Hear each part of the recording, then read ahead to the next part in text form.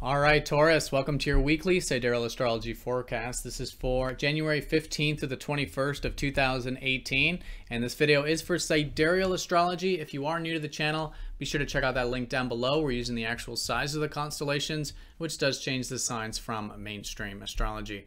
All right, so Taurus, this week we do have a new moon in your 8th house of vulnerability, of transformation, of facing fears, of empowering yourself through facing fears and through getting vulnerable with life. So a new beginning here, maybe also involving shared resources or other people's money in some way.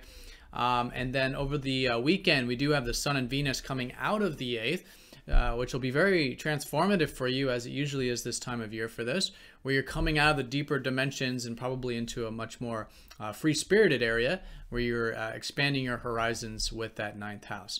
All right, so let's look at all of this here in more detail when we return.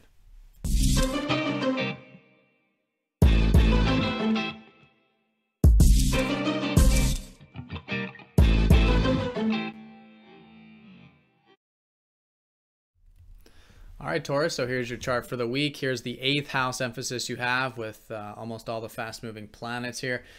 And yeah, so some new beginnings. I think you've already been focused on the deeper dimensions, either your deeper psychology, becoming more aware of the things that we've hidden away in the past that now can be illuminated, that you can accept, that you can transform through. And this certainly is this very empowering new beginning for you early in the week of doing this.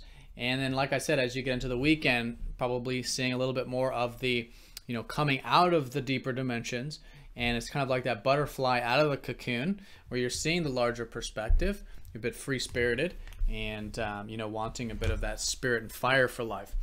So, so it'll be an unfolding throughout the week, but certainly great week, the first half, for just sitting with this, seeing what new beginnings you do want to implement in your life that will help you connect to life on a much deeper level, maybe your relationships as well on a deeper level.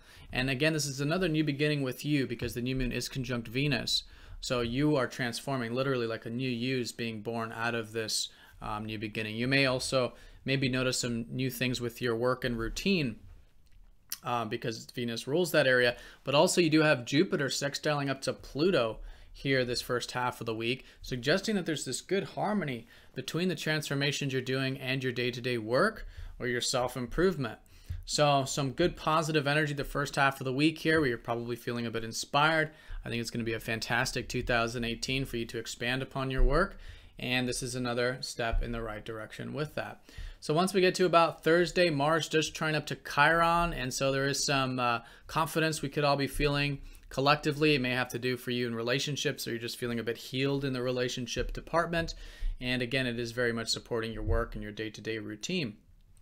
Once we get to about Friday, Saturday, Mercury then sextiles Neptune from the 8th. So a lot of you, there's this more receptive energy about your career, which is good. I think you're more easygoing in this area, and things are just kind of flowing with the career, maybe also finances and your self-expression as well around this Friday, Saturday.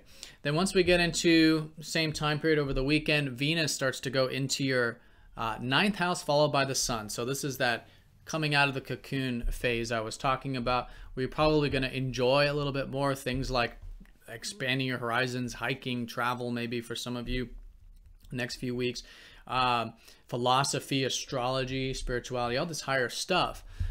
So I think there's a shift of value. You're going to start to enjoy some of this over the weekend probably, and then start to focus on this area, I think, going into next week, which will help you gain energy through expanding those horizons and accessing a little bit more of that freedom.